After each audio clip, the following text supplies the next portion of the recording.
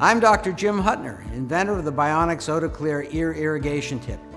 Here's how to assemble and use the Aquabot Ear Irrigation System with the OtoClear tip. First, attach the wand by screwing it onto the threaded nipple. Attach an OtoClear tip by twisting it onto the lure fitting on the wand. Now, fill the water reservoir of the Aquabot with warm water that's near body temperature. Water that's too hot or too cold might make your patient dizzy. Screw on the Aquabot lid and tighten securely.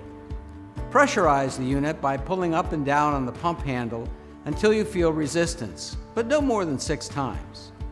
Have the patient hold the ear basin below their ear and insert the OtoClear tip fully into the patient's ear canal. Push down on the inner ring of the Aquabot here to release the water once the OtoClear tip is securely in the patient's ear canal. Thank you for choosing Bionix OtoClear Aquabot tips and system.